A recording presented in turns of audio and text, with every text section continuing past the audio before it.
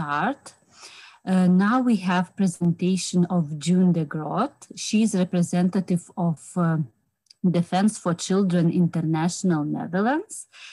She gained her PhD on juvenile penal law with her dissertation Just Rehabilitation, and worked several years as a psychologist in child welfare agencies, did psychological research for the family court, and worked as a coordinator in the child psychiatry.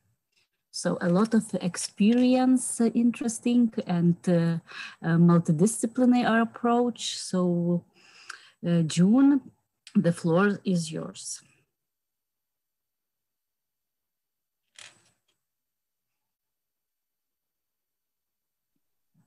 Hi, well, thank you so much for your introduction.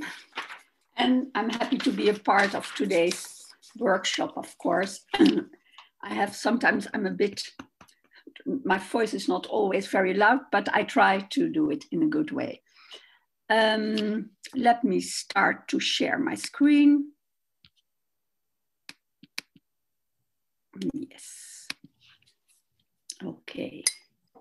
Well, as you heard, I worked a lot of years, as you can understand at my age, I worked a lot of years in the child justice system. Sorry, June, if I could only intervene. Of course. We entered the full mode. Yeah, thank you. Yes, sorry.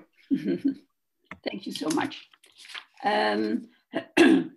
Well, today at the second this afternoon, I will talk more about the situation in the Netherlands with the individual assessment. But now I start more with so there is some overlap with Stephanie, who you heard this morning, because I'm trying to tell, of course, about the basic principles on childhood and child development. But I also will talk about the CRC, the Convention on the Right of the Child, in that respect. And as you can imagine, there will be some overlap then. If you look at the Convention on the Right of the Child, then you see that all the protection of rights for children is, of course, as first is all forms of physical or mental violence, injury or abuse, neglect or negligent treatment, maltreatment or exploitation, including, of course, sexual abuse. That is Article 19. Well, if you look at more broad way on that article, then it's also has to do with the access to justice. And that's, of course, for today's subject, the most important of it. Interventions and actions taken should always respect and promote the rights of children. That's not only a legal and only not a moral imperative, but really a legal obligation, of course. Well, you have, like Article 3 said, the best interests. We will talk to that, I think, the whole day, the best interest of the child, of course. Meaningful participation. I always I think that participation for juveniles is one of the most important things. If you involve them in all your questions and especially also in what you want with your child, furthermore in the process, it's very, very important to have participation. But participation is, of course, only also possible if you give them information. And that sometimes is not the case in the juvenile penal law. Survival of development, Stephanie talked about that this morning, and of course, non-discrimination. For our subject, these articles are the most important if you derive them from the best interest, talking about, of course, juvenile delinquents. Article 37, it says separation from adults in detention. And if you, in the Netherlands, we are also looking not only, because we have already, of course, separated adults and juveniles, but if you look at it in the way of, when you first come to the police cells are not really child friendly. and not always, or most of the time even, not separated from the adults. So that is something we're still working on. And then you have, of course, Article 40, the procedural guarantees. Well, that's including, of course, legal assistance, but also presence of parents at court hearings when you're talking about the juveniles. And sometimes, you know, parents don't even know that, but they are all, of course, get a letter with the for to come, but that's not always that they understand that that's their legal right. Well, what is a child? What's a child? It says, it's very simple.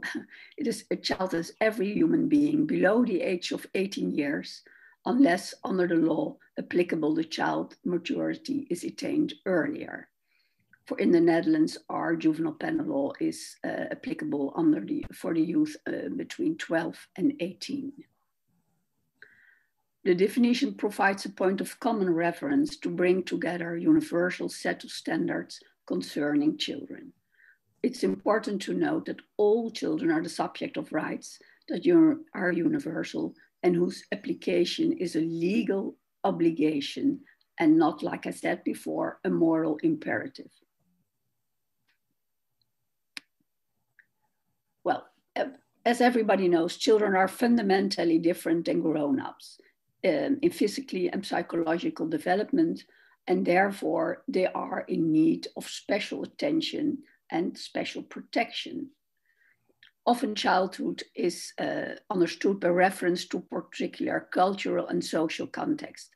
Every culture and social context is of course different, but in a way children grow up in similar ways in different cultures. But still, it's very important to be aware that our perspective will determine the expectation we place on children. Children will respond to the expectations that we have for them. And that's always, it's like balancing between those expectations we both have.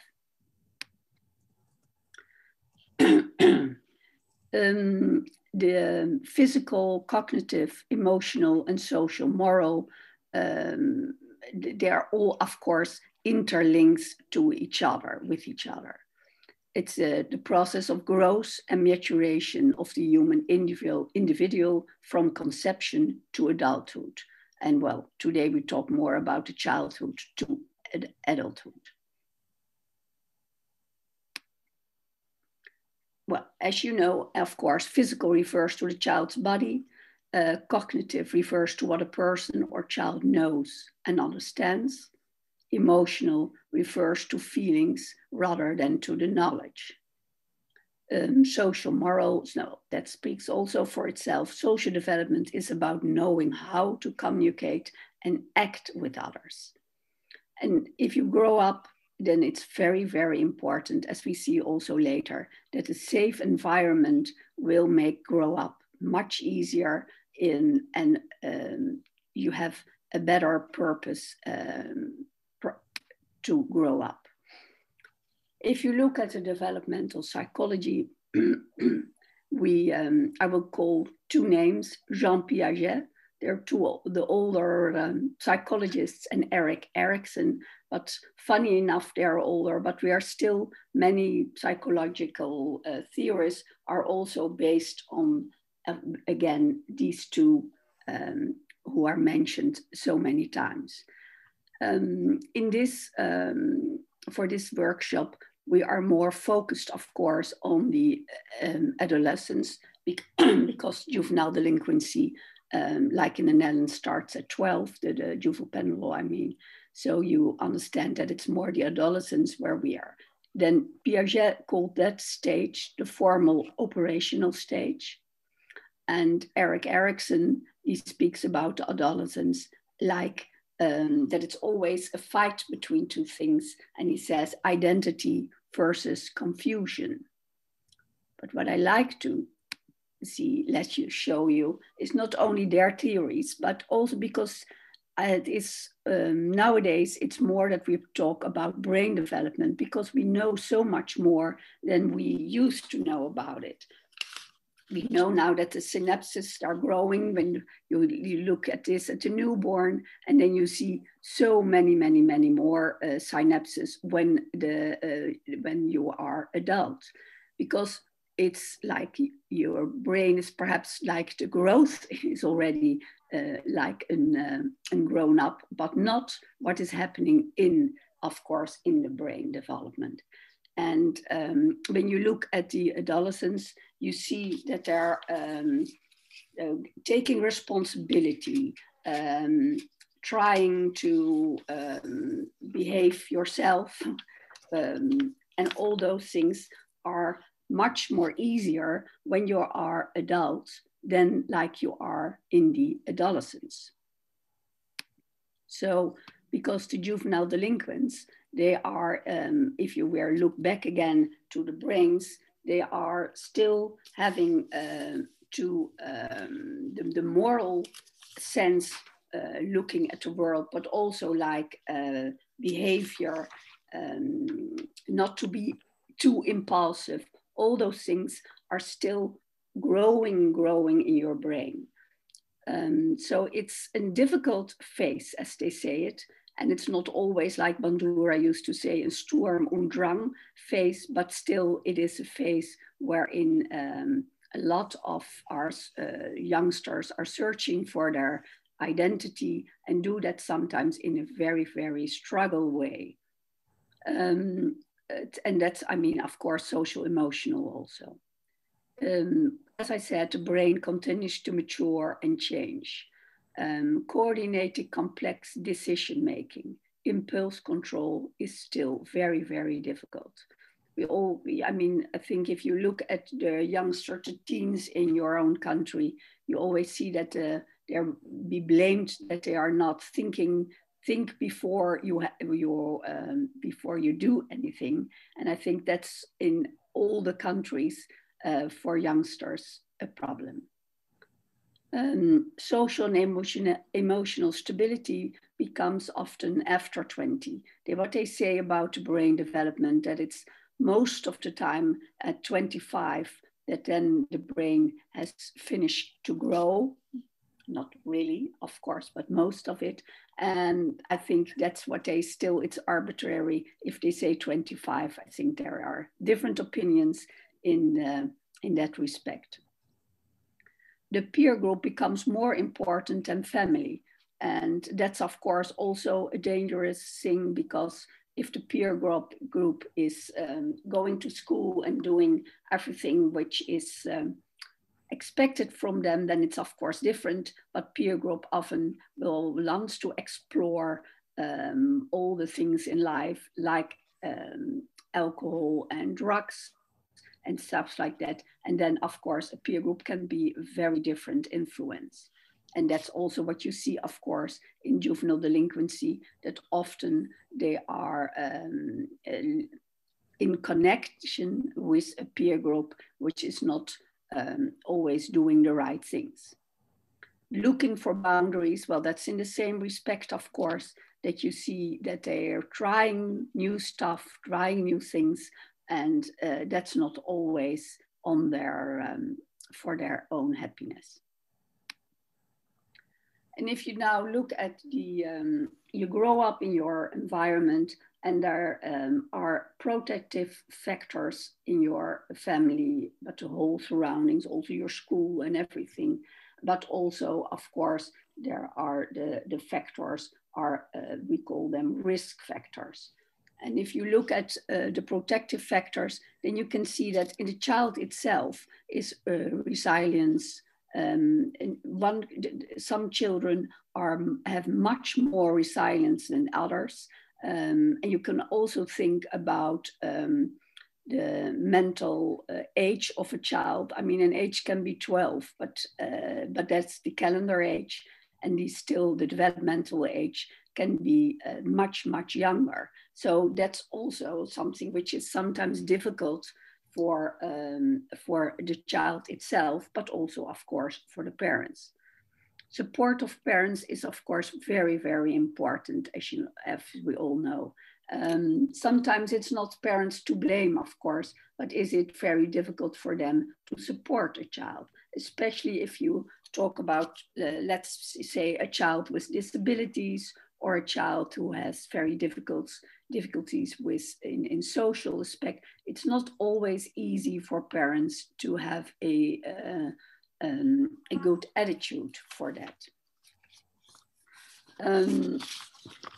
We see positive school process is of course a protective factor. If a child goes to school and have good results, that's of course always more easy for him or her to be also in family life good acting. It's very difficult if you have not enough social support. Social support is very important. Support from your family, of course, but it also can be on a school, that there is a teacher or good friends and everything like that, that will have give you a more also better role models. I thought it's also good sometimes for youngsters to have like a mentor or something, and even not your own parents, of course, but perhaps like somebody in your family, in your neighborhood, or whatever, can have a very supportive role for you and can help you in making growing up a bit easier. The role models, what I said, of course, that can be in your peer group, but it's also very, very important that you have role models in your own environment. We in the Netherlands, we have also like extra lessons sometimes for children, especially children coming from socioeconomic difficult backgrounds, so that they can contact also with much more positive role models, because they often don't see them in their own environment. And it's so much important if they can see them well. And as I said before, the positive relation with your peer group is very, very important, because if you are looking for your identity and you are building your identity, and then it's of course most important that you have your positive relations with your own age friends. But then of course you have the protective factors, and that what I said, you have the risk factors. If you look now at the vulnerability of a child, sure, it can be that a child had already had a trauma, mentally impairness, but every child can be vulnerable in a different way. And sometimes, especially in the age of the adolescence, can be a child more vulnerable because of the puberty. Your whole body is changing in biological sense, and that also has often not a positive way of looking at yourself, because it's so difficult to cope, of course, with all those biological changes in your body. So that gives them sometimes that they're very insecure, that it's very difficult to cope with that for youngsters. A risk factor, of course, is poverty. The socioeconomical status of a family makes a big difference for where you grow up. So children who grow up in poverty, it's known that it's much more difficult to grow up, of course, and they're really more seen, of course, in the juvenile delinquency, as we all know. Unstable family life often is called one parent family. Is of course can be difficult for the child. If you think about neglect, sexual abuse, child abuse, then we talk about unsafe environment. And as you all know, if you want to grow up in a safe environment, it's so much easier to become an adult without too many problems. So it's very, very important that you always look in what kind of environment is a child growing up. Substance use, of course, is a risk factor, as we all know. I don't have to explain that. We talked about a positive peer group, positive role models. Unfortunately, what I said before, you have often, especially I think in this stage of development, that you have a negative peer group, and that has, of course, a bad influence on the behavior of the youngster. Aggression, it says for itself. And sometimes it's not that you can say that child is always aggressive. Of course not. Sometimes it is the impulse reaction or stuff. And it doesn't always have to be that there is a real big problem, but even only you have aggression problems once in a while, that can be a reason to come into the juvenile delinquency sector. I would like to share in the Netherlands, we talk about the safety house. And I think because what we just said about all the risk factors in family life, what I just showed you, that these are the risk factors. If you look at those, then you know that it's often what you can see is that in multi-problem families. Multi-problem families, well, as we have them in all countries, of course, in the Netherlands, we have thought about to make a safety house. So in that all the social welfare workers, etc., would work together in one house, to several social agencies. It started in 2013, and all the juvenile penal law and social psychological help are matches together, and they work together in one house. We call it one house, and to make one family, one plan, and one director, so that there is one person who makes the plan and who is the one who has the most who works most with that family who has all those problems. What you see is that the key partners are working much better together if they are in one house. I mean, the communication is, of course, easier. And I really think that it's good that we have a safety house like that. It's like in I don't know anymore, but it's in the video you just will see that there are in several regions in the country, you have those safety houses, and the municipalities are the ones who are organizing most of it and have the coordinating role in it. Let me try to show the let me see if I can do it, because now I want to show you, but let me see, then I have probably to stop this, sorry.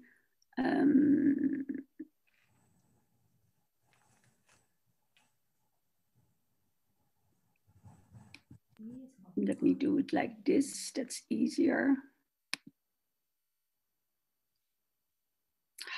Sorry.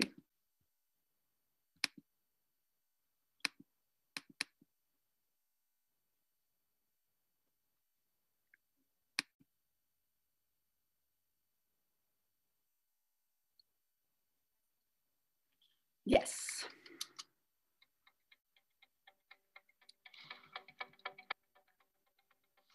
A successful strategy for multi-problem families, crime, and serious misconduct requires more than care or punishment alone. It calls for a joint approach by municipalities, care providers, and judicial partners. The Safety House does just that. This integrated community safety service is a group of fixed key partners: the police, public prosecutor, youth care, and municipalities. If necessary, other parties join in these efforts, such as housing corporations or social workers. The added value of a safety house lies in its focus on complex problems. Examples include a combination of a criminal offense, addiction, and parenting problems. A safety house does not focus on all target groups. A certain case is only eligible for discussion in the safety house if it satisfies the following criteria: Has the family or person been having problems in a few areas? Is criminal behavior or misconduct involved, or is this a risk in the future? Are parties from more than one chain necessary to deal with the problems? The Safety House also focuses on local security problems, such as when a group of young people are causing problems in a neighborhood. The collaborating partners draw up one plan that is usually a combination of punishment and assistance. Each key partner may introduce their own case, and as a group, analyze the problem and appoint a coordinator who is responsible for a collective strategy in which each party is assigned its own role. The coordinator integrates the assistance provided and makes sure the agreements are being met. This results in fast and efficient help. Family and others are considered in the analysis and creation of the plan. The concept, one family, one plan, one director, is applied during this process. Municipalities in the 25 national safety regions have been running the safety houses since the 1st of January 2013. Every municipality can work with the safety house in its region. Municipalities work together to create links between local organisations regarding care and safety issues. In every region, municipalities and partners decide where, how, and with whom the safety houses work. It pays off to make administrative agreements in this regard. This ensures that the cooperation within the safety house will be an effective tool for safety policy, providing an even better guarantee for a safe society now and in the future.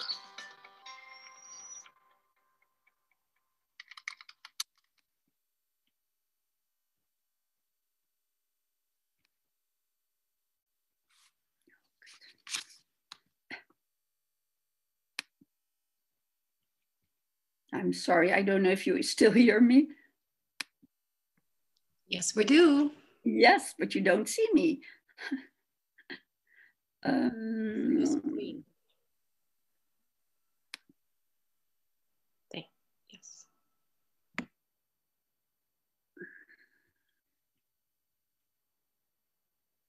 Okay. I'm sorry, it's not on the full screen. I said also gives you some links to document sites. And perhaps you have some questions about a safety house, I can imagine. Of course, you can ask them. But perhaps it's good to look at these, but I also can send you, of course, those links, because it's very useful if you want to know more about the CRC and also about all the children's rights. And it gives you a nice view on it. I forgot to tell you that I, like Stephanie, was also a part of the Focus workshop. And so a part of the slides were also used there in the Focus. So that would be better if I tell you that.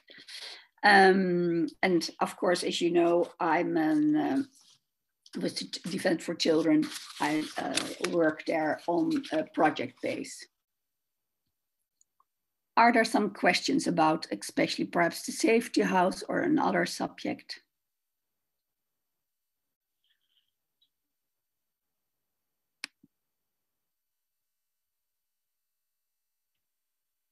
There's one chat, let me see. No.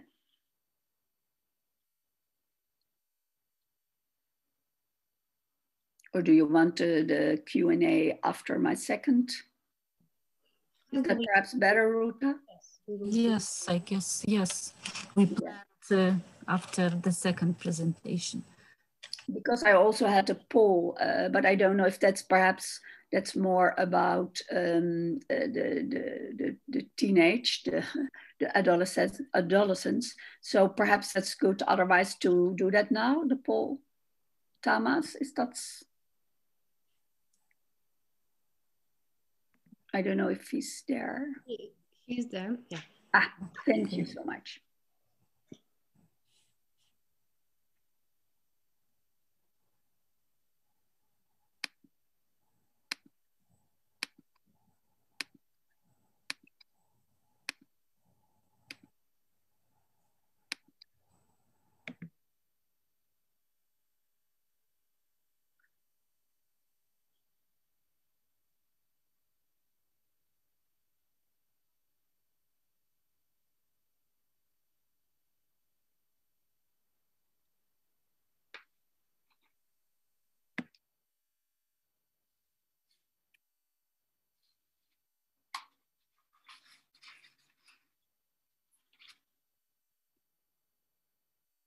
It's not very difficult to fill it in, I guess.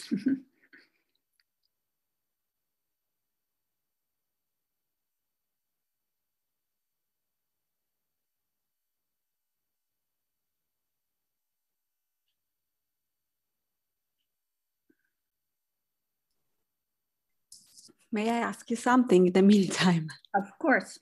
Hi, June. This is Gabriella from Defense for Children Italy. Hi.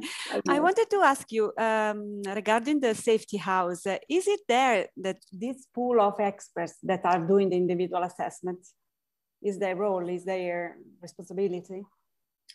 Yeah, but the individual assessment, as we know it for the juvenile delinquents, that's not done in a safety house. So in the safety house, it's more for, there comes also, of course, juvenile, but it's not like our individual assessment as we use it, the LEI, we call it in the Netherlands. That's not used in the safety house itself, but the safety house can be well a part of it. Mm-hmm. So that's the difference. But in the safety house itself, because the agency are working together, there, of course, they have also their kind of assessment, but not in the way as we talk about it today. Mm-hmm. Thanks. It reminded me like the barn house for children victims is like a sort of place where you have different services and different professional in the same place meeting the child. Yeah, but that's also, but that's the barn house is much, how do you say it? And I think I'm a big fan of it because I think that's great. But there's also more, also the victim, help for the victim and the support for that. So it's much, much bigger than we have in the Netherlands. Mm-hmm. Yeah. Thank you. I would love to have it here.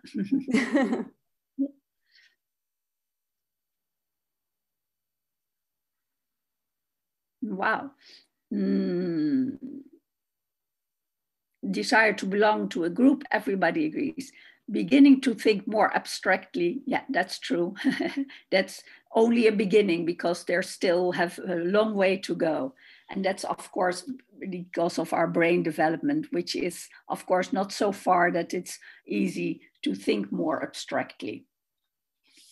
Want to be recognized and unique in the individual, that's part of trying to get your identity all together. And that's, of course, very important, but it takes time before you really are being recognized as it.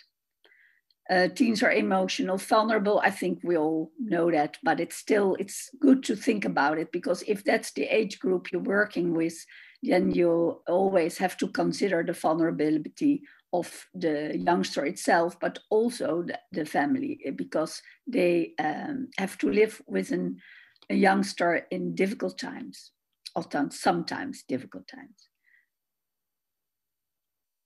Yeah, but good in planning is still very difficult. Thank you for, does somebody wants to add something about the poll? No. Good to see, Gabriella, that you have the child participation. As you can hear this afternoon, I'm very fond of child participation. So you will hear more about that. Yes, it was one of the projects that we implemented, like 12 projects. It was on child participation in the criminal juvenile system. Yeah. Okay. Yeah. Well, but I will. And I will talk some more about the individual assessment and CRC as a start. Well, we return again to the Article 3, the best interest of the child, of course, and it always shall be our primary consideration. And what they say in the number 40, command number 14, it's aimed at ensuring both the full and effective enjoyment of all the rights recognized in the Convention and the holistic development of the child. And the holistic development of the child, that's of course very important. Also, the individual assessment has to have a holistic view on the child. The purpose of the individual assessment, these are only, of course, a few I mentioned because there are many, many, many more to mention, of course. To ensure juveniles can access their procedural rights, to ensure, sorry, to ensure that the specific needs of juveniles and their families, of course, concerning protection, education, training, and social integration are taken into account. To identify specific protection needs and to determine whether and to what extent they will benefit from special measures in the course of criminal proceedings. To engage children in the process with a view to empowering them to participate better in the proceedings as a whole. We can more further on, we will talk more about participation. And participation is, of course, very, very important part of helping the juvenile. The Committee on the Rights of the Child defines the best interest in comment number 13 as a threefold concept. Substantive right, the right of the child to have his or his best interest assessed and taken as a primary consideration. The legal principle, meaning that if a legal provision is open to more than one interpretation, the interpretation which must most effectively serve the child's best interest, that one should be chosen. Then we have the rule of procedure. Whenever a decision is made that will affect a specific child, group of children, or children in general, also important, this decision-making process must include an evaluation of the possible impact, positive or negative, of the decision on the child concerned. So every time there has to be an evaluation, the child goes to court again, or whatever, there must be an evaluation. There we return to child participation, as I told Gabriella. Children have a specific right to participation, as set out in Article 12. Well, states parties shall assure to the child who is capable of forming his or her own views the right to express those views freely in all matters affecting the child, the views of the child being given due weight in accordance with the age and maturity of the child. So children have the right to participate and express their views on all matters that affecting them. So also in the individual assessment and the whole procedure of the juvenile penal law, that the children have to participate. Their own opinions and view have to be asked.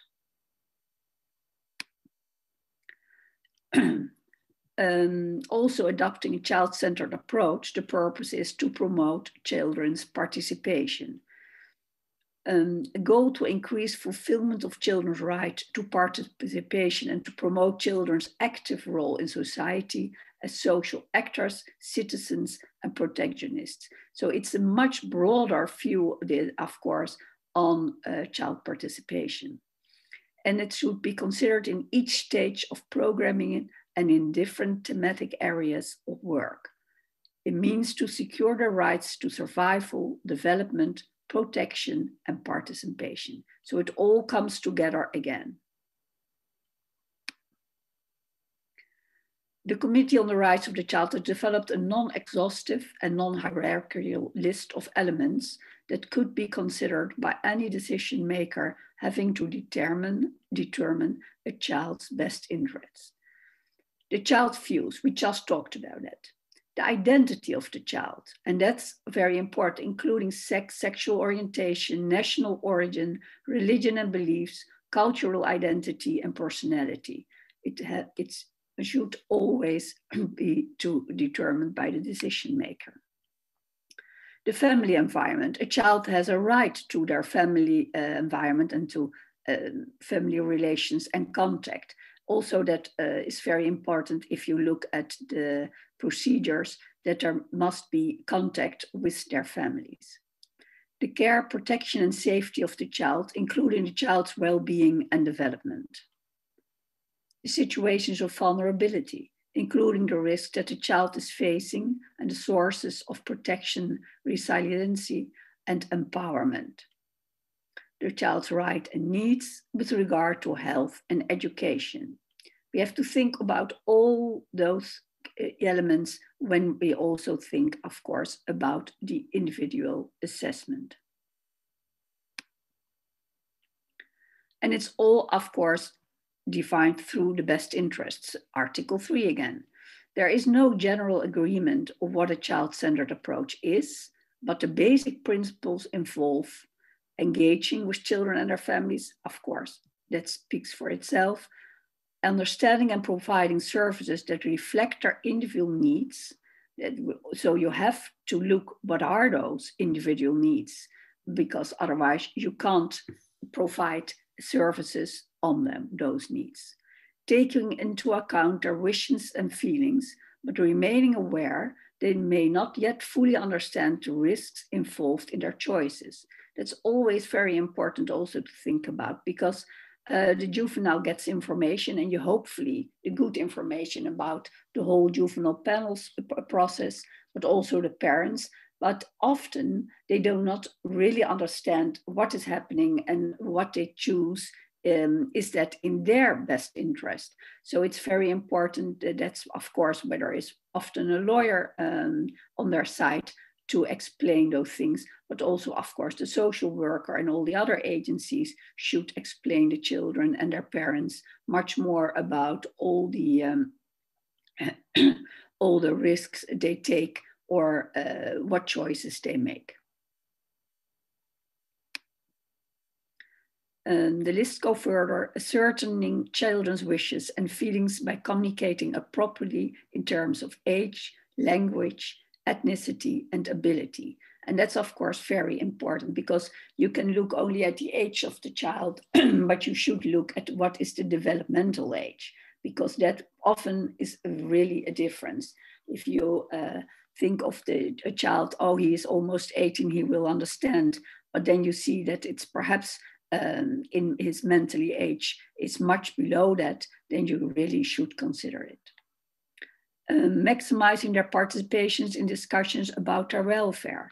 Again, this whole afternoon we'll talk about the participation, because if you listen to the youngster, him or herself, they can also think about their own welfare, and have to be a part of the discussion about their welfare. Including them in decision making. That's, of course, again, it's the same thing of participation, but making them a part of the decision making. So also make that he or she will understand the decision better if it's good been explained, and because he's or is a part of it, it will be easier to be motivated in the further steps to be taken. Taking account of their strength and their unique knowledge of their own situation. We sometimes forget that the youngster has also an opinion and about his or her own situation, and also the parents. And it should be really considered that they know what would be the best for him or her.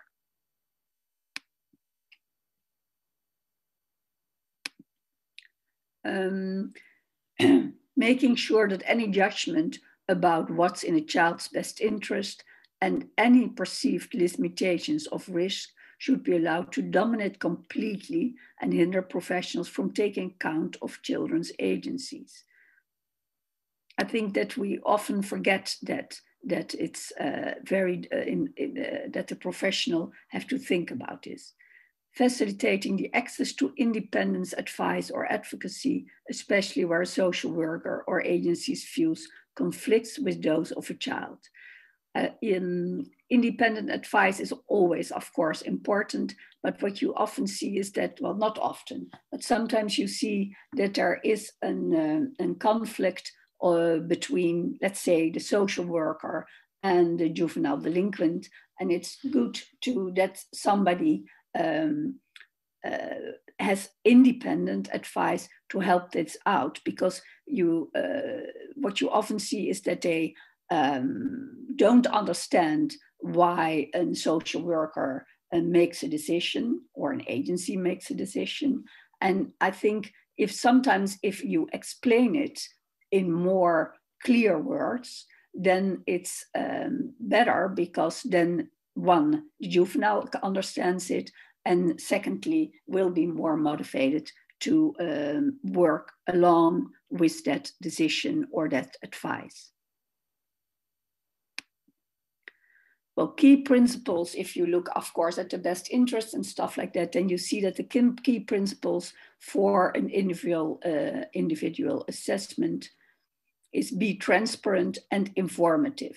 Like I said before, if you don't give the good information, the juvenile can't participate in a good way and can't make a good decision. Be inclusive, be voluntary, be respectful, be relevant, be child and youth friendly. That's not only, of course, in the language and everything sometimes, but I will talk later on that. It's also the environment and the professionalism of the worker.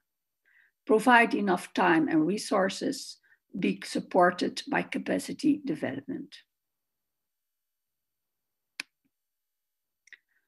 Then we come to what I just said, information in understandable language, that's being transparent. But understandable language, I mean, of course, we think then about ethnicity, but again, you also have to think about the age of the child, of the youngster, and to think if there is, well, you know, if if somebody, like sometimes it is that the child has to explain it to the parents. And you have to consider, is that the right way to do it? Or should I have an informal person who can help the child? Think about things like that, because that's very important. Open approach in safe childly environment. In the Netherlands, we have, for example, but that's for the 12 minors, we have a separated, child-friendly room. Children can draw there, and but there is an audio visual registration, so that the child or the youngster doesn't have to tell over and over again the same story, the same information. But that's always that used to be the case in the Netherlands, but sometimes it still is, unfortunately. And I talk about the 12 minors because that's also for the victims. So that's why we have also those child-friendly environment, because for the victims, we try to talk to them in a more child-friendly environment so that the trauma is not worsened by the environment. We also have like a separate waiting room in the courts for the juveniles. And I said before, the audio-visual registration, so that there is not the always telling the same information. Respect wishes and possibilities. Again, developmental age and not like the real age can be different. Language is of course very, very important. The cognitive level and the ethnicity. Mental disabilities are, of course, it's sometimes very, very difficult to see that in the first acquaintance with the youngster. So it sometimes needs more expert to look at the child. But if you have the idea that it's perhaps that's the case, there should be looked for a professional who is more trained in it. Like we have that at the police, we have several persons trained, but it's so not very many people who are. So it's always difficult in that first stage when you see a youngster in juvenile delinquent, then it's very difficult to measure that in good time. Offer care help that meet individual needs. and special educated professionals, I said before, but it's sometimes difficult, especially in the first stage of the process when the juvenile comes. It's difficult to have immediately educated professionals, of course. The child-centered approach in the Netherlands, I will try to talk about two approaches we have in the Netherlands. Also one, of course, the individual assessment. We have, we have the ZSM, we call it, but it is, if you translate it, the ASAP, as soon as possible. And that's speedy, selective, smart, and supportive for victims. But so it is for the juvenile delinquents, but this means that it's also try to be supportive for the victims. Otherwise, I confuse it. In this ZSM, the ACAP, are several agencies working together. The speedy, it means, of course, quickly as possible, selective for less severe offenses, because it's a very quick process. So it's more for the first offender sometimes than it is for perhaps if you know that they already go for a longer way in the judicial system. Alternative to the criminal system, that's also, and smart chain partners work together. Let me see, the police is of course in it. The police is, what we try always to avoid is that the child goes to the police cell, because as I said before, our police cells in the Netherlands are still not only for, not really separate buildings for the juveniles and for the adults, like we would like to have that, but that's not only the case in some police agencies, and that they are more friendly. There's just been a research, and that they made a lot of recommendations how a police cell should look if the youngster go in custody, but that's only now still the suggestion. It's not built yet. But what we do, of course, in Lens is try to avoid that they go to custody, because it's more like that we want to do that as less as possible. Then we have of the police, of course. Then we have HALT. That's like HALT is the alternative. That's community service and educational service. It exists already since 1981, and it's preventional. The goal is to prevent a criminal record, because a criminal record is of course stigmatized, and we try to avoid that. HALT is the first choice, especially with first offenders, and then it's for the 12 till 23 years even. Now, punishment is generally more effective the quicker it is handled out. Immediate and consistent punishment works generally better than postponed punishments. That's why we do this speedy, selective way of work in this ACAP. Well, we talked before, and you saw the animation video about the safety house. They are also part of this ACAP. Of course, the district attorney, the public prosecutor's office is, of course, a very important part of it. What they do in this approach, they try to react, or they not try, they react in 6 hours with what to do further for the child. Then we have the Child Protection Service. The Child Protection Service agency, social workers are getting all the information as quick as possible, and of course, the information will be shared with all the others. The youth probation is also is always be in this approach. and the probation officer sometimes try even in very fast process, it's sometimes difficult to have also some information of the schools.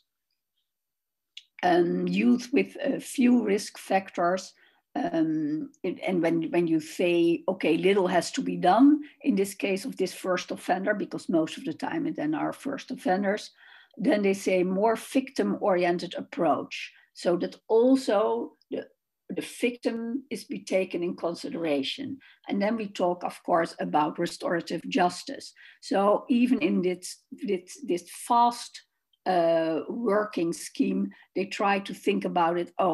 Is it also possible to have perhaps like, well, let's call it a conversation with the victim or something, and then it will be more going to restorative justice.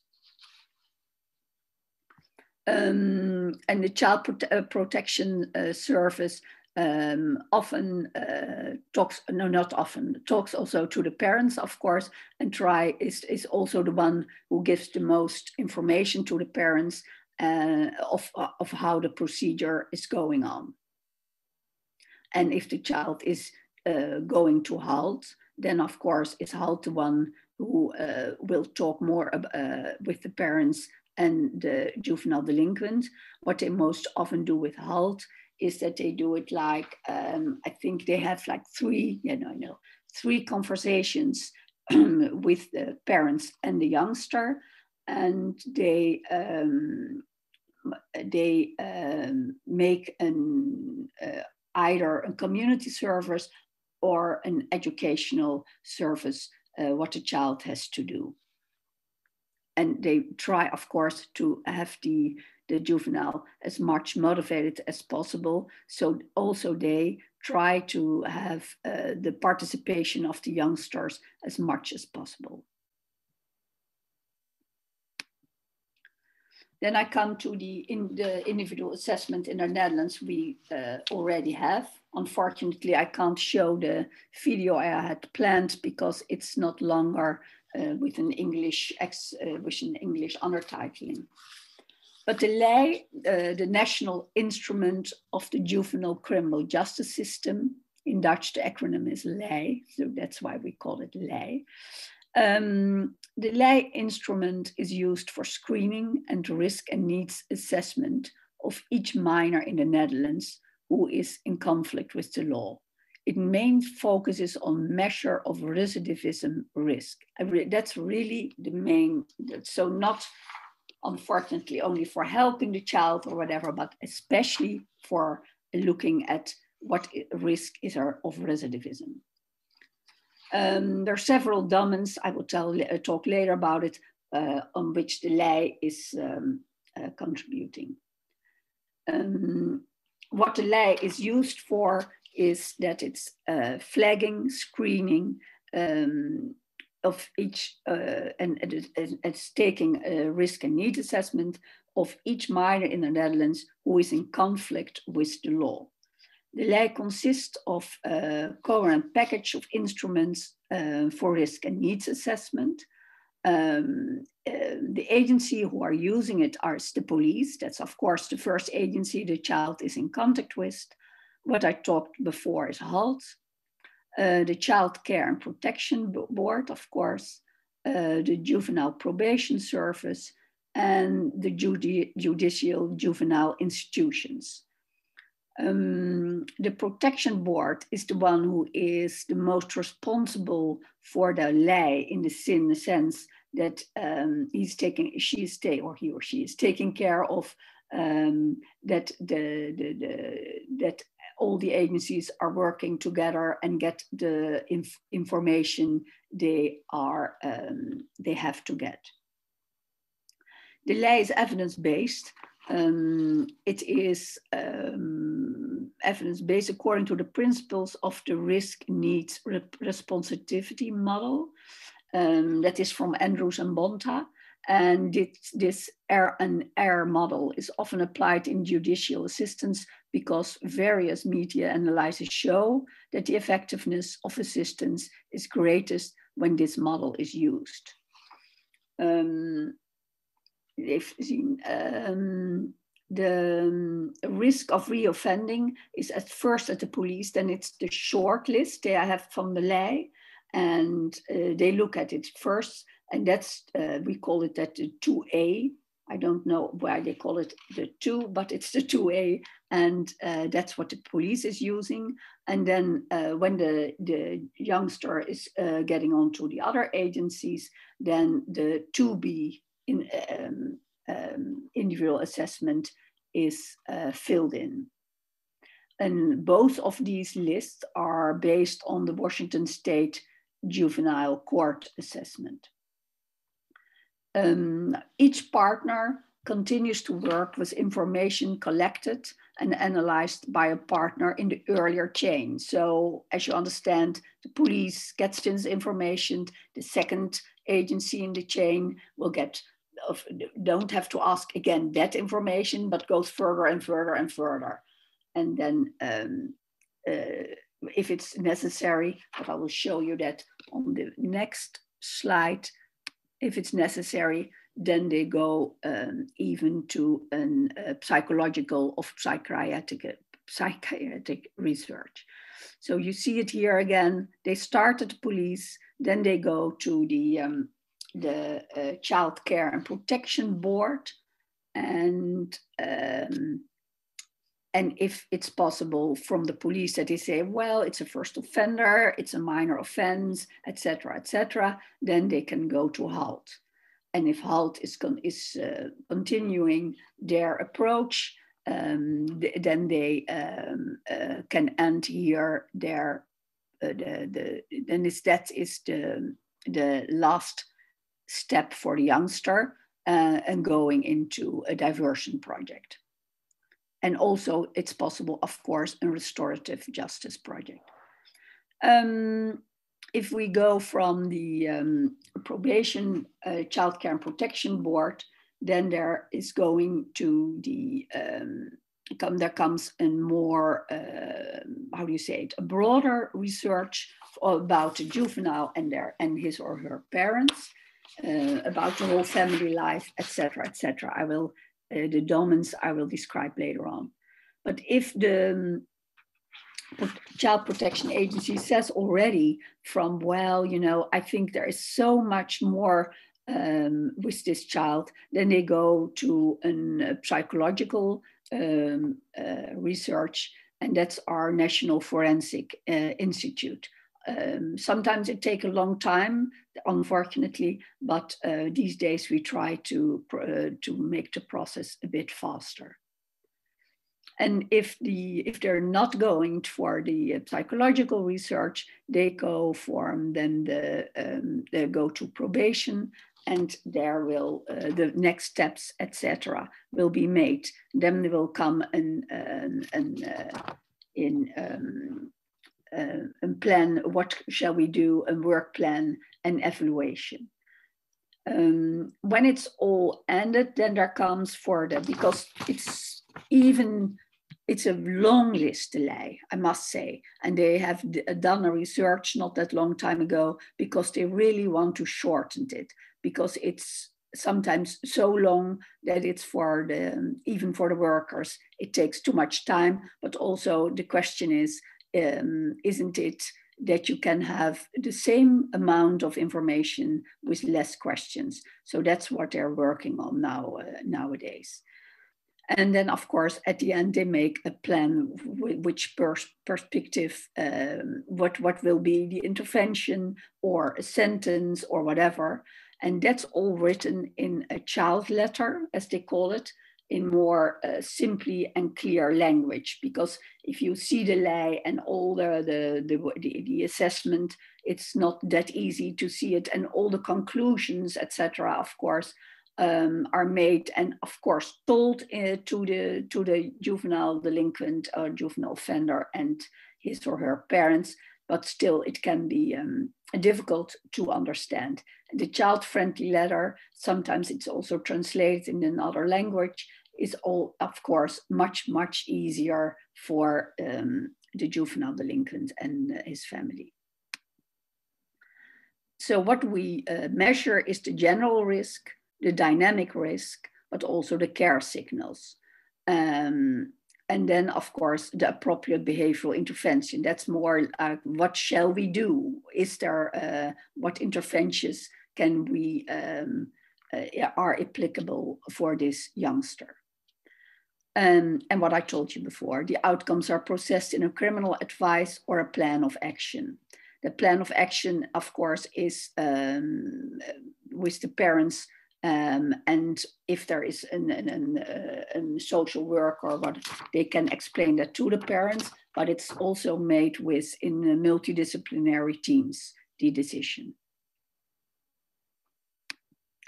Well, if you look at the lei, there are the domains that are family, of course, school, work, leisure time, relations. I say peers here because they're so important in this phase, but relations is a much broader aspect, of course, because it's also like neighbors, aunts, whatever, school teachers, etc., etc. Alcohol and drugs use is, of course, one of those questions, of one of the domains. Mental health. Sometimes juveniles are coming and have mental health problems, already have a psychiatric or a psychologist who are helping them. That's also, of course, very important information. And alcohol and drugs, I must say, that's also, of course, a question about the parents. All the domains are seen in that respect, of course. Attitude again, and that's also attitude, what you see, attitude against the police, or attitude with their peers or whatever. Aggression, and of course skills. We also want to look what are the possibilities, or perhaps what are the risk factors with the skills. Now, family life is, of course, one of the most important things, and family life is also what you see in the child letter. The family is getting also the child letter. That's, of course. Let me see now, they are busy, what I told you before, they are trying to get the same domains, but then with less amount of questions. That's what they want to do. What you can see is that each partner collects information, and that's the information you get from all the domains. You are analyzed that, and when it's analyzed, so first the police and then the protection board, etc., it's analyzed and you give it to the next partner in the chain. This prevents unnecessary repetition of information collection. That's the same like the other approach of the ACAP I talked about, because it's most irritating for the juvenile and his or her parents that they always have to repeat and repeat all the information. But this also means that there is a risk, because you give the information from the first agency to the second, etc. But it's sometimes that there is, in that respect, blind copying information, and you don't ask if there is an update, because sometimes, even if it's not that long time between those two agencies, it still can be that circumstances have changed. Sometimes even a child lives now in a new family, and that's things that we have to check, of course, some things. Okay, so first it is at the police, the shortened screening instrument, that's the 2A, as I said. And then with that aim, establishing a risk profile and determining whether additional testing is necessary. As I said before, you can see that again in the picture, if is additional testing necessary or not. If there are concerns or problems in several domains, if you can see that, then of course, then the 2B is then taken off the child, of the youngster, sorry. The set of tools includes guidelines and checklists for interviews, questionnaires for child suspects and parents, score forms, because you score on the several domains, and these score forms scientifically based weighing and calculating models and guidelines and formats for reporting. So it's all like in formats, which on one hand makes it easy, on the other hand, it's a lot of formats. So it's really, you have to be specialized to work with delay. Filling in and scoring items, calculating the outcomes and creating reports is done with the help of a computer application. That makes it a bit easier. All partners in juvenile justice serving work with delay. So delay is really for all the, now as you can see, all the agencies who are involved are working with this individual assessment instrument, delay. The goal is that delay evolves more to an individual assessment that also measures, is more focused, I would say, on what kind of support care needs the youngster and his or her family, because it does already, of course, in a way, but if you look at delay, it's really more a risk assessment, the recidivism risk, then it should look also more to, in my respect, to the care of what does this child need, of this youngster need. And I think that's in the focus project Stephanie and I have worked with, that that is really what they want, that we see more at those domains we measure in the lay, but you also take these domains much more to see what is the care this youngster and family needs. But we're not there yet, I think. I thought it perhaps nice to show you also what we have in the Netherlands, but funny enough, we don't work a lot with it already, but there is an app, and this app is made, our ministry made it, and it's called a leefwijzer, and it's lifestyle guide. I don't know if that's the appropriate way to call it, but it's an app, and this app is with the domains I just told you. I think they are the same, yes.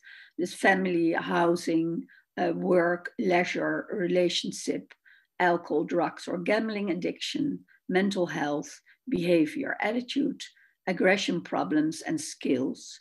And what you see is that those apps, it can be filled in by the youngster itself, him or herself, the family, and the app can be also filled in with the social worker or another professional who works with the juvenile.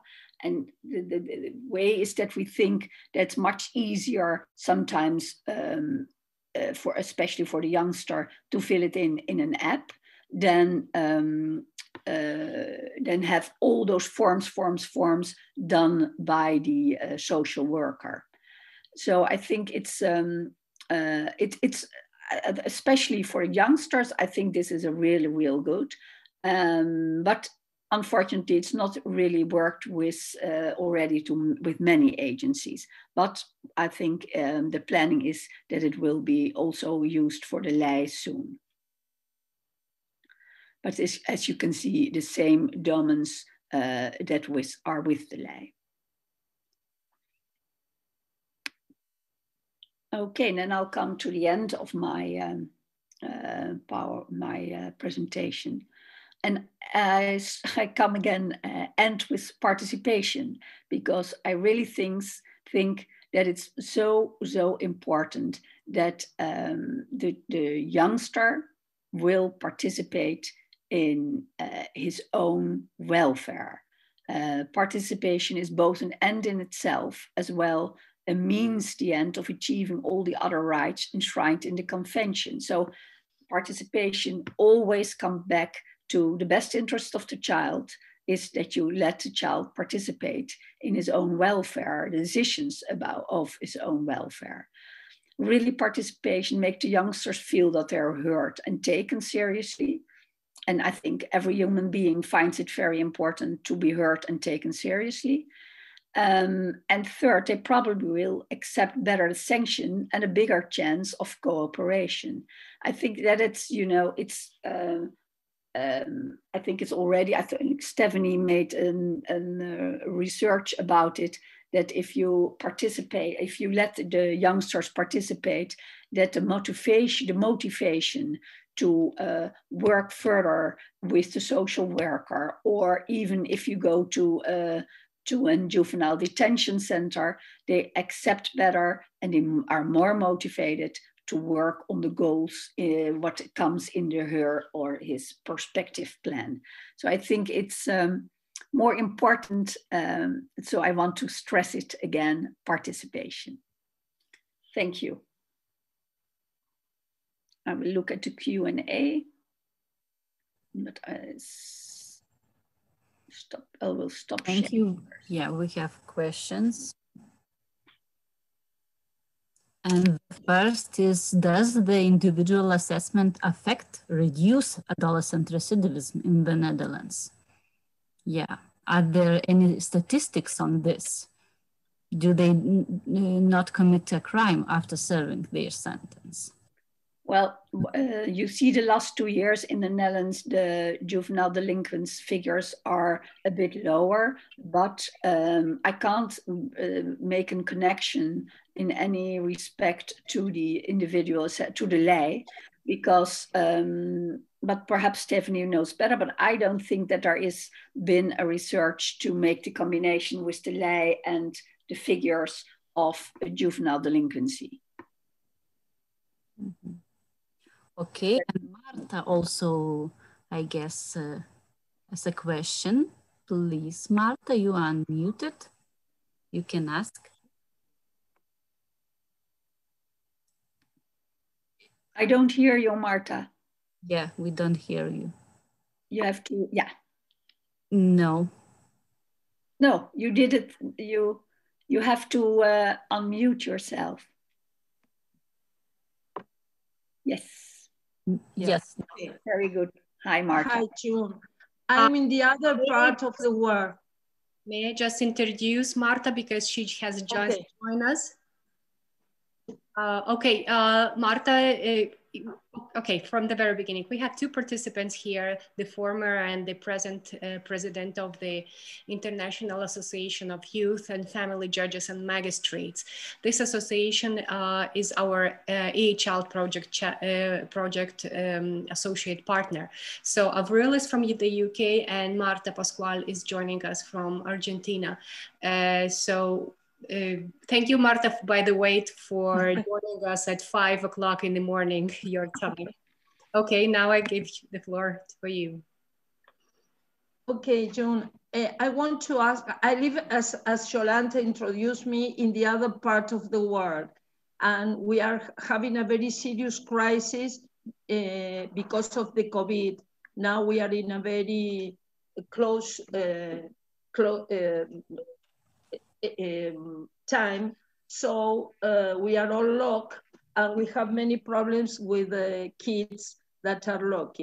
But I want to ask you a very practical question. You mentioned several times the interview with the interdisciplinary team. Are these interviews or these meetings with the family, with the extended family, in the offices or in the neighborhood or where the kids live? Because what I've seen is when they came to the office, sometimes they have a version or they speak about how the kid is dealing and so on. But when you go to where the kids live or to the neighborhood or to that, I say that these are the eyes as we have to take a decision. Can you explain how you work with this?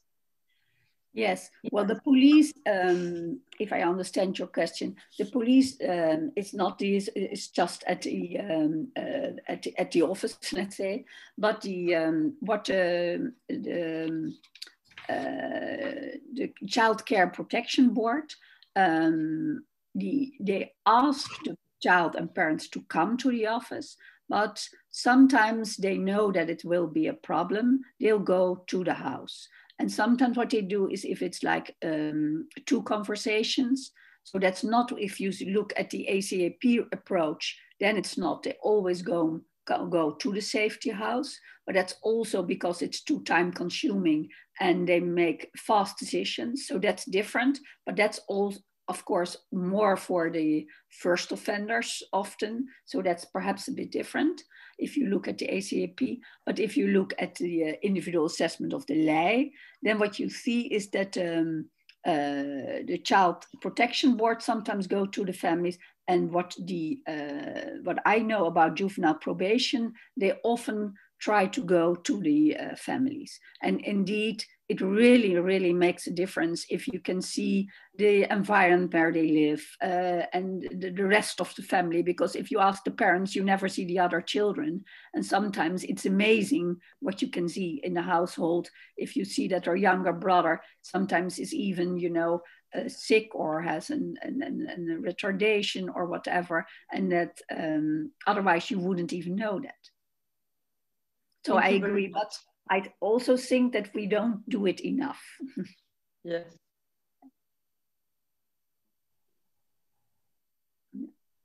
Thank you. I have also just a few questions. The first is, what do you think? What are the most important factors that can motivate children to participate in the process? Because you talked about participation a lot and emphasized it.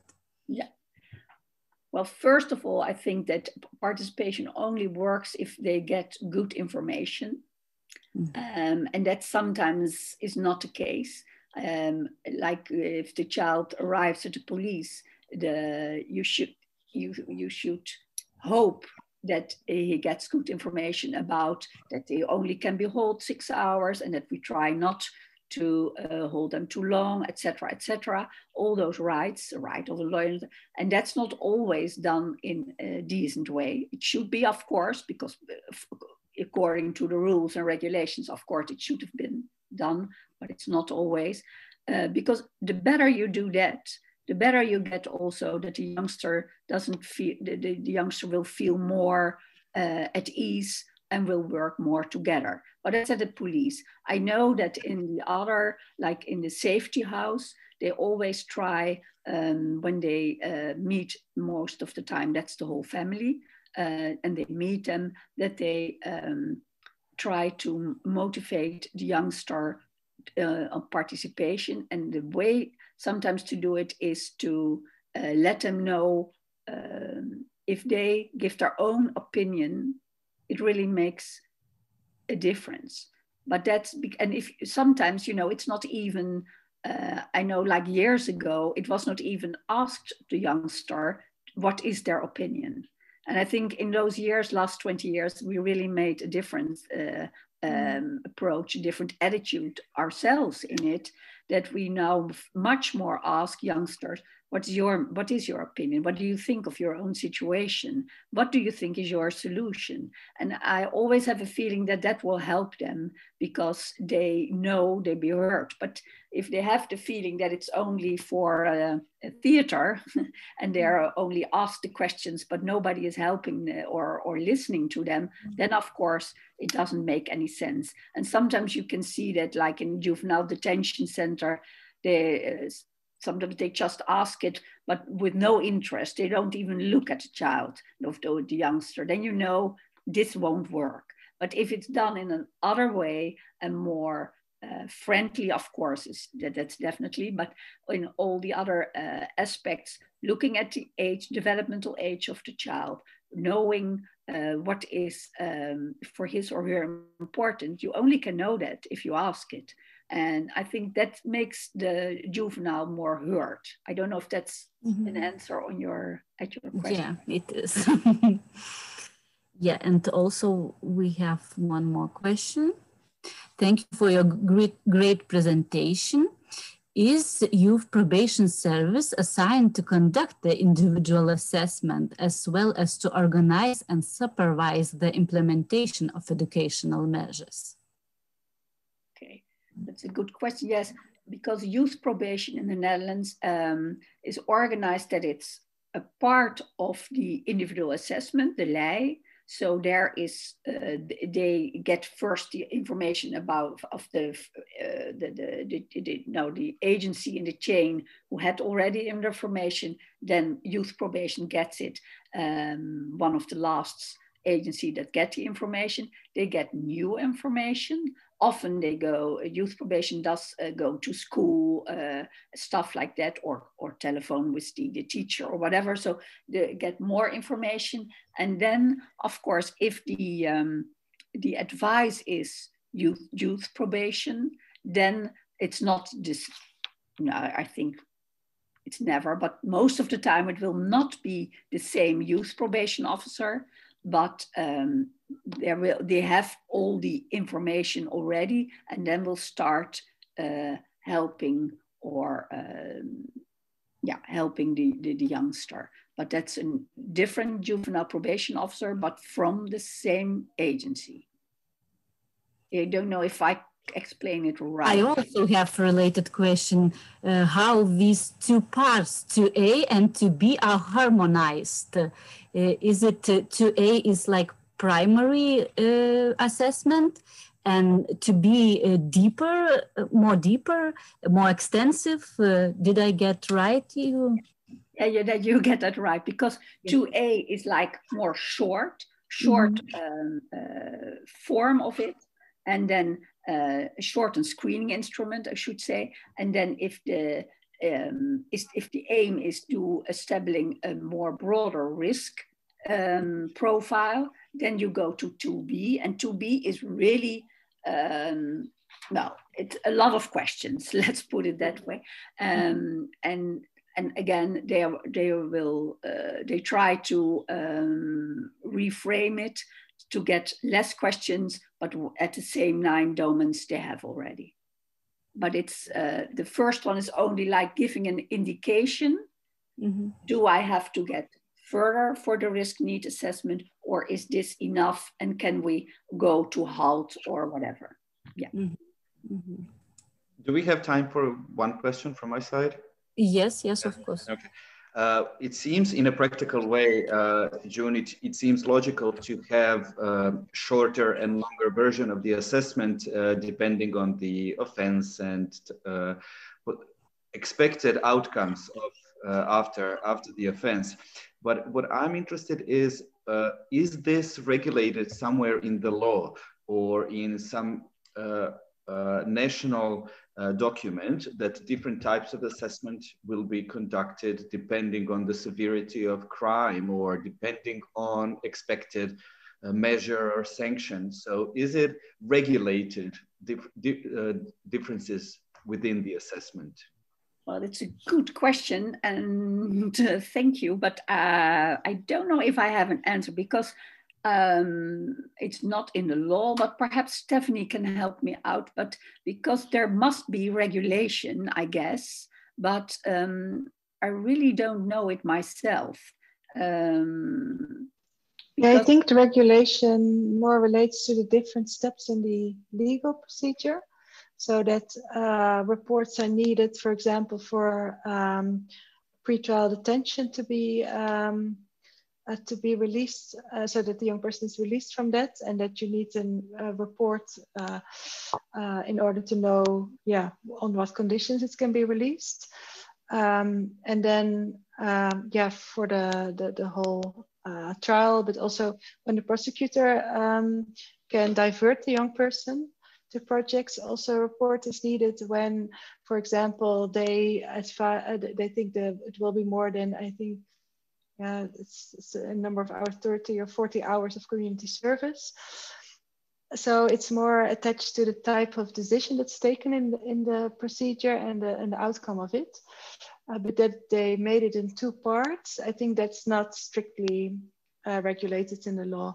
It's more, I think, because in the earlier phases, you have to make a sort of a quick assessment of the young person and yeah, what steps can be taken. And then in the second part, it's more detailed and longer, and you have more time also to do that then.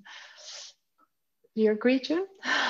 Yeah, no, I do agree, but I know it's not in the law, but there must be regulations about it. When do you stop with 2A, and is that enough? And when you are obliged to go further to 2B, but I don't know about it myself. Yeah, and one other comment that I had about effectiveness and whether about the outcomes. June referred to the R&R model and also the principles for on what works, like the risks, needs, and responsivity. So it is based on those principles. So the idea is that therefore you're looking for interventions that should work, but of course there's no research done on what the effectiveness is of the instrument or doing an assessment on whether a young person will reoffend. But the assumption is that you work from principles that lead to effectiveness in that regard. Does it give an answer to you, Dr. Rachijas? Yeah, yes. Thank you. And I have one more question. Is it possible to obtain safe accommodation options in the safety house, or there are only other services available? Do you mean with your question that the child is in danger? Yeah. And Yeah. It depends. What we most of the time do is that there is a child or a whole family is endangered, and then we look for what is an alternative to, well, perhaps the child has to get out of the house, away of the parents. Then we'll, of course, we have institutions, but that's not our first goal. We always try, well, not always, but most of the time we try, is there somewhere a family or friends in the network so that we can place the child there for several days or a time that is necessary to do better research in this family to help them out. That's our first goal. But sometimes, unfortunately, it's going to be that the child has to go to a foster family they don't know, or an institution, which is of course not what you prefer to do with a child, especially not if they're very young. But sometimes that's the only possibility when you really think that the child is endangered. Mm. And sometimes we try, but we have a psychiatrist in the Netherlands, Peter Oudshoorn, and he always says what we should try is to let the whole family live in a family house, and that we are helping them all together. But of course, you understand that's not a possibility in one day. That takes time, and there are only a few places, unfortunately, for a solution like that. Okay, thank you. So do we have further questions? Maybe do we have time for one more question? Yeah, we have. Thank you, June, for your presentation. I have just one question regarding the National Forensic Institute. You mentioned, yeah, okay. So that is the only institution in your country? That is the first question. And how does the actual assessment in that institute looks like? Who conducted, how, for how long, and so on? Well, the NIFP, that's the one who's doing the research especially for juvenile delinquency. And they, unfortunately, it's sometimes a long time because they don't have that you have to wait, but they try, especially with the juveniles, of course, not to let that endure too long. It's most of the time it's that a psychologist talks and do examinations of the youngster, and if they are beneath 18, also with the parents, the family, and make a report of that, and then send that to the court, of course, with recommendations, if that's also the question, that's not always. The NEFP does that. Sometimes it is that but then it's not the judge, but then the Child Care Protection Board asks sometimes of other agencies a report, but it's mostly done by the NIFP. Yeah. Okay, and just maybe one more question. Do you maybe also have some another type of, let's say, juvenile institutions who conduct assessments? I mean, where when a child comes there and lives there for like, I don't know, a month or something, or that doesn't exist? Okay, you mean that it's like an intern? Right. Now, what happens is that youngsters are, you know, when they go to a juvenile detention center in custody, then it's still also there possible that there's going to be a research, psychological research. So that is a possibility. Yeah. Thank you. You're welcome. Okay, thank you, June, very much.